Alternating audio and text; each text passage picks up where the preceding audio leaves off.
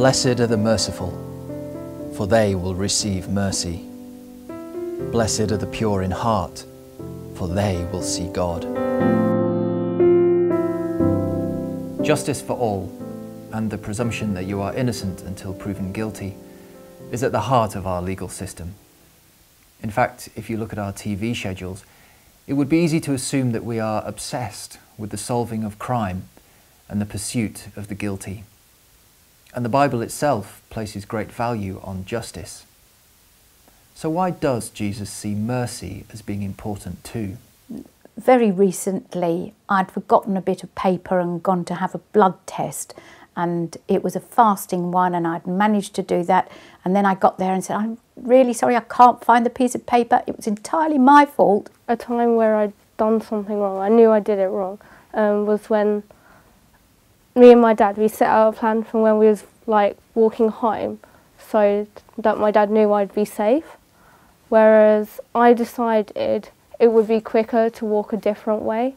So I walked a different way, but it was raining really heavily that day, so my dad went to go pick me up, but I wasn't where he expected me to be, so he got quite annoyed that I'd not listened to him and I'd like gone a different way. So I walked all the way back to the doctor, which was a pain, and on the way I was thinking, this is my fault actually, and it would serve me right if I was just told to go back and do it all again another day.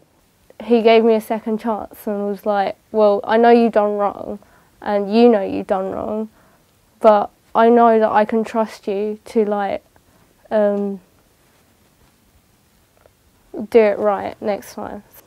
But when I got there, even though they were busy, the receptionist said, don't worry, I can give you another one. She did another one. I walked back and got my blood test done.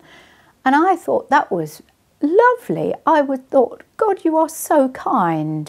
I felt ashamed because I didn't listen to him, but then I also felt humbled in the fact that he actually gave me a second chance and he actually like let me get it right. Perhaps I could change the analogy and perhaps talk about windows. Actually, if you don't wash the windows in your house, they accumulate dirt and the quality of the sunlight gets less and less and less. It's brilliant after the window cleaner's been at home because actually you see outside for once. Or the same thing might be in a car. If you don't clean the screen, you're likely to have a car crash.